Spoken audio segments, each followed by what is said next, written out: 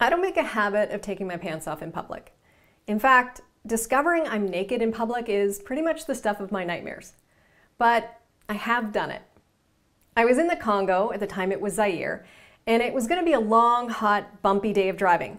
So I said to my traveling companions, I'm just going to walk ahead on the road, enjoy the coolness of the morning before the drive. Walking along, I notice a small village just as I hear the truck coming up behind me. Perfect timing. I'll just step off the road and wait outside this village for the truck to pick me up. So there I was at this village, a bit of a curiosity to be sure, but they all smiled and waved. The truck was now only a few feet away. The driver waved at me as well, and that's when I suddenly felt a very sharp pain in my ankle.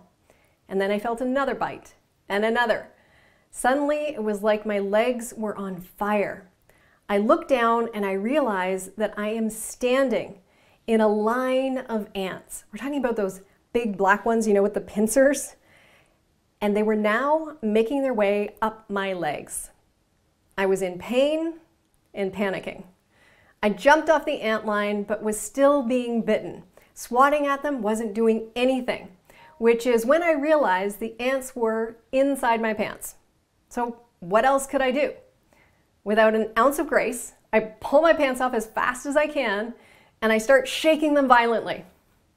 Everyone in the village and in the truck must have thought I was crazy. I'm standing there half naked in the middle of the jungle, waving my pants around. Now, that was embarrassing, but necessary. I sometimes tell this story to the female entrepreneurs I work with who tell me that they're too embarrassed to put themselves out there on video. And while the circumstances are extremely different, the analogy is valid. You can risk embarrassment, or you can choose not to solve your problem. Now, like I said, I tell that story to the female entrepreneurs that I work with to illustrate that embarrassment is relative. But today, I'm sharing it with you to show you the power of including a story in your videos.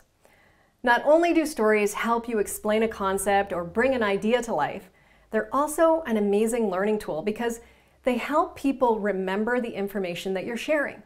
Storytelling is so powerful because it engages the brain in a different way than the brain gets engaged when it's just taking in facts or information. Think about it. If I'd started my video telling you about the power of storytelling instead of demonstrating it, you'd probably forget about this video right away. But now, well, maybe you already have a vision of me dancing around with ants in my pants burned into your brain. And stories aren't just good for recall, they're also effective in building the know, like, and trust factor with your audience. Stories help your audience get to know you. I'm guessing you know a few more things about me now than you did before this video. So, effective and memorable. That is the power of storytelling. If you want to use storytelling to make your video stronger, you need to understand the different types of stories that are available to you, which type to use and when, how to inject them seamlessly into your videos, and how to create context between your story and your message. And that's exactly what I cover in my 3-hour workshop, Supercharge Your Videos with Storytelling. Want to join me? I put the registration link in the description, so click it to grab your spot. And when you do, you'll also get my story styles guide and 20 story prompts to help you mine your memories for stories. Let's make your videos more memorable and effective. Click the link, register, and I'll see you there.